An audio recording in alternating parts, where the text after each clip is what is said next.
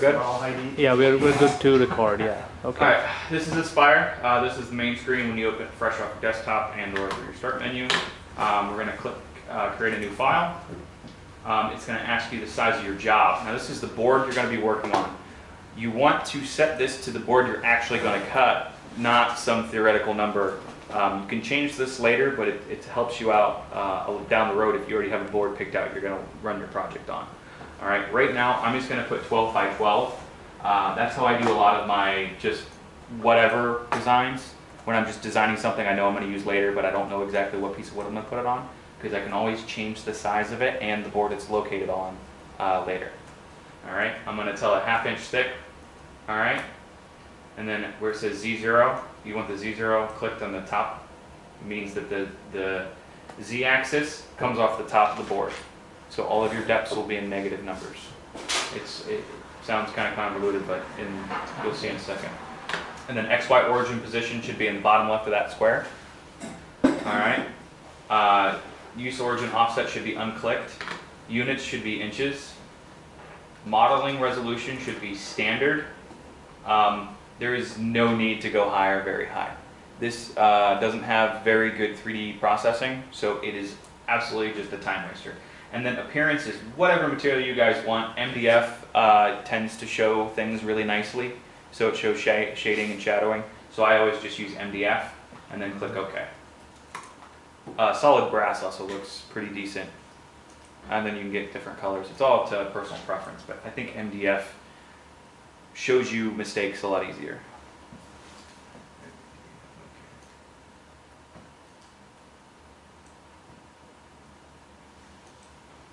Let me know when everyone's there. And then you said okay? Yep. And that'll generate a 12 inch by 12 inch board. Alright. Now on the left we have the drawing bar. Alright.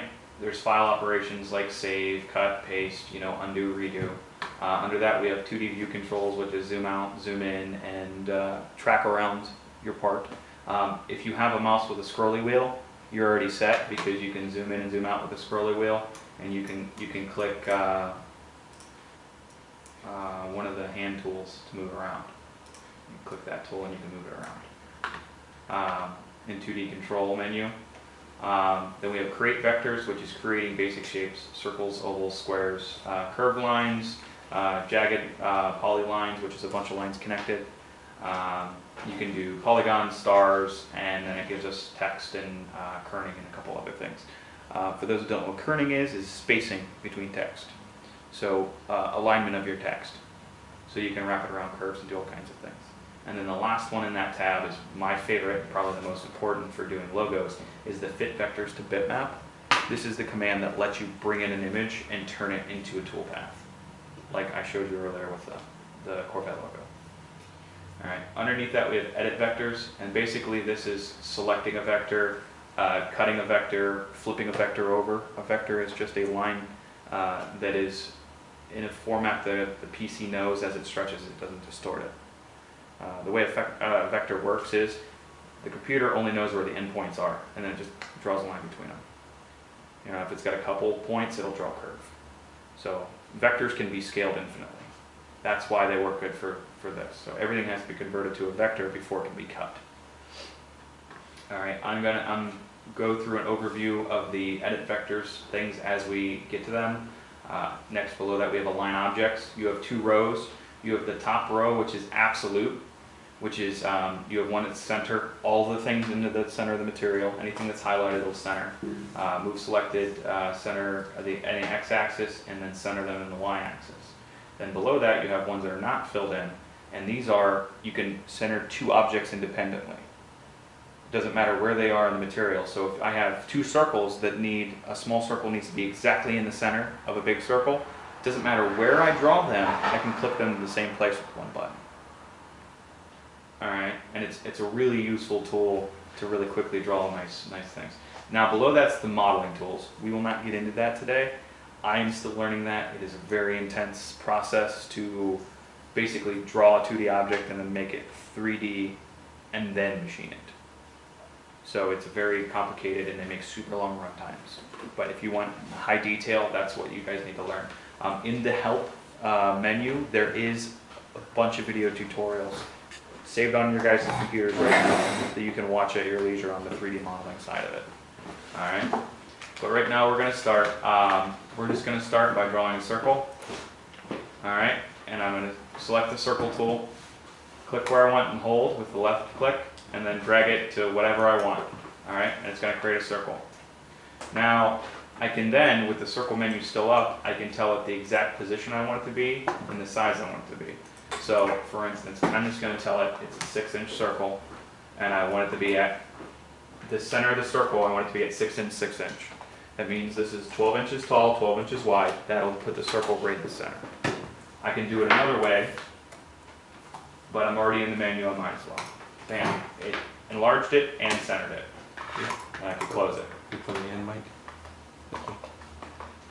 Alright. Drawing things is quite simple.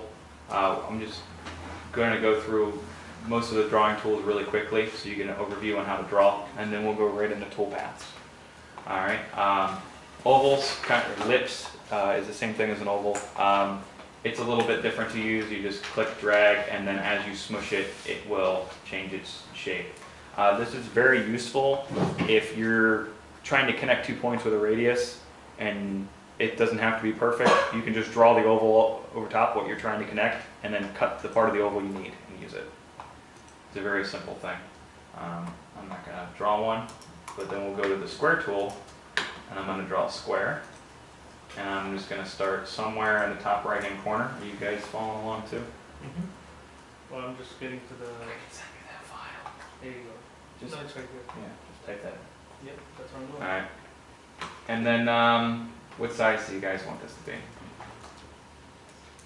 Give me a number. 2 inch by 5. 5 by 5. Alright, and then you can tell with circles, they always locate off the center. With squares, ellipses, or anything else, they locate off of either the center or 4 corners. So I'm going to have it locate off the corner, and I'm going to type 6 by 6. That means the corner of this will be exactly in the center of that circle. Alright. Let me know when you guys are to that point. And then we just click close. You anchored it? Is that what? How Yeah, you anchored it off the bottom left corner. So if I apply it, okay. So if I apply Yours it, is anchored off right the center. there, Yeah, right. you have to anchor it off the bottom left hand corner. Alright, and then you tell it 5 by 5. Why did it change? Because it changed your X and Y when you clicked it to anchor. It's applying it updates. Still?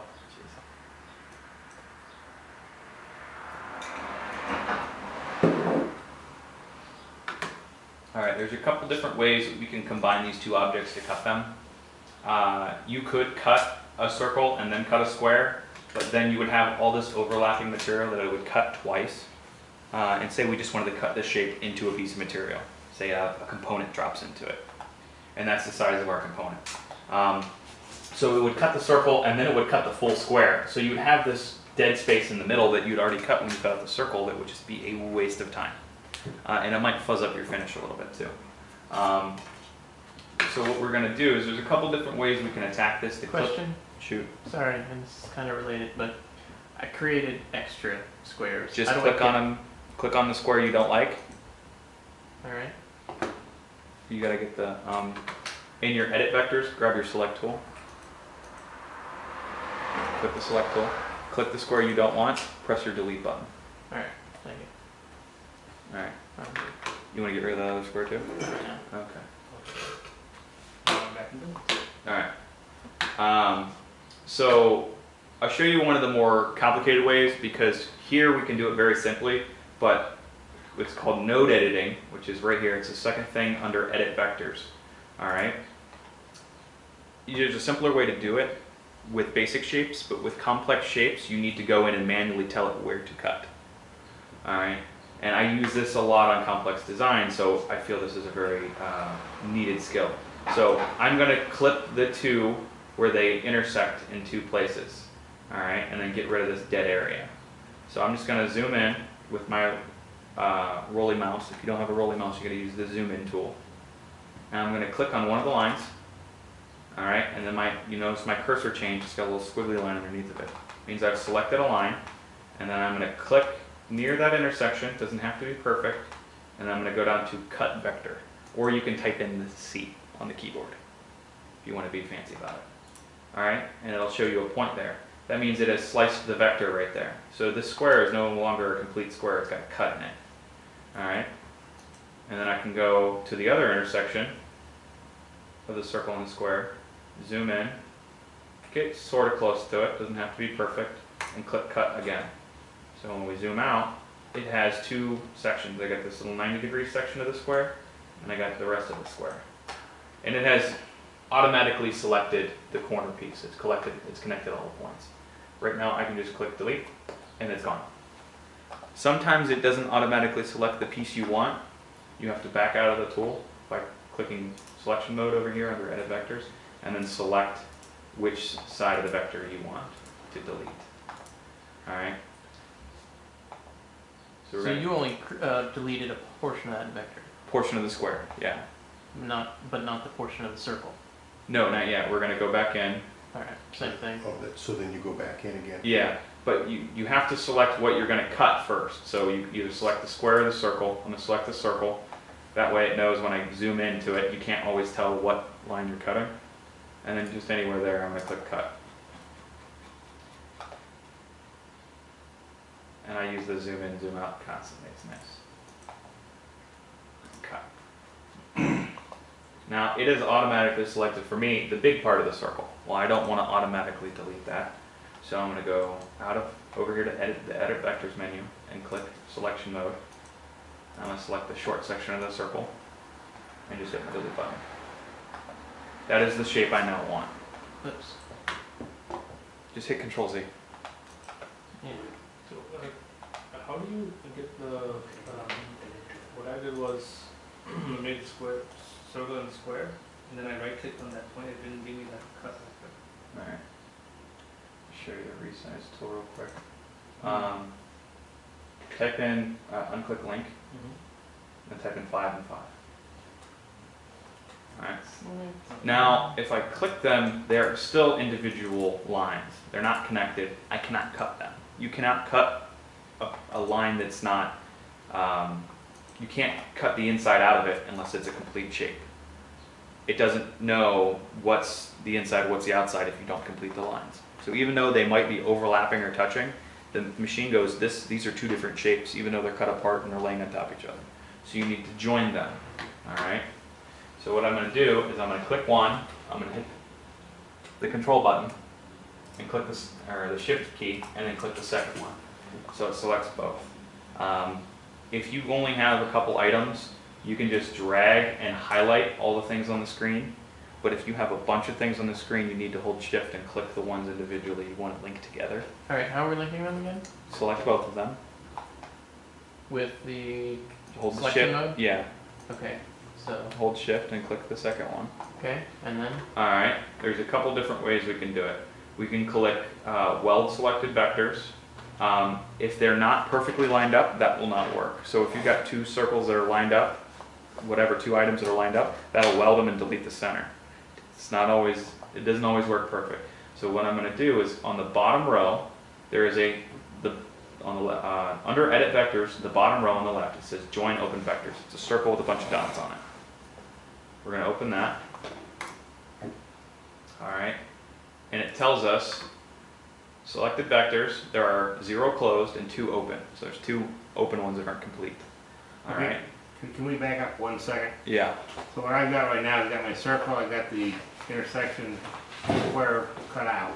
Yeah. Okay, now we're trying to join this. Well, you need that. to delete this portion of the circle. Okay, Did you trim this piece yet? no, All right, go back into node editing, okay, click your circle. All right, and then near that, right click, oh, right, that's and right. then go to the cut vector. So right here and Yeah, here, cut cut it it down. down. Yep, Right, cut it right. down. No, yeah, you've already cut that one, so it's got this little section. Just click the delete key on your keyboard. Ah, So highlight both of those now, okay, and under the edit vectors, the bottom left one. Yep. All right. Now it tells you how many's open, how many's closed in the selected, and it gives you a tolerance. And that basically says, this tool joins any lines that are within that tolerance. All right. So I give it a tolerance. I know that those gap is bigger than that gap. So if those two lines are within a 1/16 of an inch, I want to tell it 0.062 because that is a 1/16 of an inch. If they're an inch away, you want to give it an inch. All right. On mine it says 0.7. That's because I was connecting stuff that was really far apart. Anything over 0.05 usually connects everything you need. So it just depends on how far they are. But we drew these on top of each other, so that's not They should be pretty close. So They should be right on. I mean, we not literally- perfectly. You're Unless saying you we didn't zoomed in as absolute possible, as close as possible, they will not be perfect. This program is accurate to within tenths of thousandths of an inch. So when you cut that vector, see, actually, That I wasn't wasn't perfect. even on the line when I selected it. Yeah, so anywhere, it's cut somewhere. They're not quite touching. So this, when you click the join vectors tool, you have this open. And tolerance, I'm just gonna type 0.2. That's just shy of a 1/4 inch. And I look below that and it says vectors after joining, there will be 1 closed and 0 open. All right? All right, if anybody wants to see this on my screen, you can see where I Botched it. cut them. Well, I thought it was automatically selecting the intersection between those two Nope. lines. It's not. So you can see where I cut one, it's hanging off a little bit. Yeah. The other one's pretty much right on. Now, if you're not sure about what tolerance you should use, just look at where it says vectors after joining. If it doesn't give you closed vectors, then you need to increase your tolerance. You need to tell it, okay, go a little bit further. I just tell it usually like an inch, because I'm usually only selecting 2 things to join, and I don't care how far they are apart. They're usually within an inch. All right, and I click join. Now they are all one item. You want to select your tolerance? Oh, yours is close enough. Yeah. Yeah, I You actually, already did it, I okay. actually use this tool right here, well selected well. I was teaching node editing first. Okay. It doesn't ask me to join. Did I already join accidentally? You're no longer, you no longer have the selected. No. You gotta select both.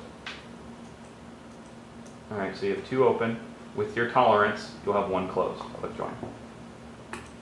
It'll now delete the excess, move the lines, or add a connector line to fit. It will not move the lines like out of position unless you use another tool. So this way is a very accurate way to, if they're crossed, it'll just clip the ends and automatically glue it together into 1 vector. When it says I have 1 closed vector, does that mean I have 1 complete shape? You have one closed circuit. So if I one had vector. multiple joined shapes, It only it wouldn't join all of them, but it would. It only show joins up the that- ones that are selected. No, if I selected multiple joined, Yeah, as long as it they, wouldn't join them all together. It would you can just- join up to 1,000 if you wanted to, as long as they were all Never mind, selected. That's not what I'm asking. Yeah, if you had a bunch of them that were overlaid, all right, and it said open vectors 500, all right, and you made the tolerance big enough, but the problem it's going to have is it's going to join each line to the closest line. So if you got things that are too close, it might not go to where you think it's going to go. It's going to measure out the closest path to clip. All right. We can now do a quick toolpath with this. You guys, the flip and rotate items and are pretty self-explanatory. The second line under edit vectors, you have move selected vectors, which you can move now. Now, I had set the circle at 6, 6. It's now 2 vectors together, so my numbers are going to change. So I can tell that where to move it if I want to move it to a precise location on the board. How did you get to that again? It's under edit vectors. It's Okay. the second row is the first one. It's called move selected vectors. Okay. All right, and then you click your vector and you move it to wherever you want precisely. Okay. And always double check where your anchor point is in any of the movement or scaling menus. This is the anchor point, so which point on the vector is it going to use to position those numbers? So if I wanted to put the bottom corner in the corner of my material, I would click the bottom corner of anchor and then XY position 0, 0. Can you select an anchor on the screen? No, it's only one of those 5 quadrants. So when you click on it, it looks like there's 9 positions on the screen, but only Yeah. 5 in the. Yeah, because you'd have to do some math if you wanted to use one of the center ones on the right, or the vertical. Alright, and then you just click apply and it'll move it. Right now I'm not going to move it, but we can scale it. Right next to the move selected vectors is scale selected vectors. Oh. Yeah, and this is great. No, that's not what I'm looking at. Those squares that you're seeing in the middle there, Yeah. those are for the center one moves. Yeah, and the other ones you can The drag other and ones stretch it. But I'm teaching you the precise way to move things Yeah, because I'm you guys are going to be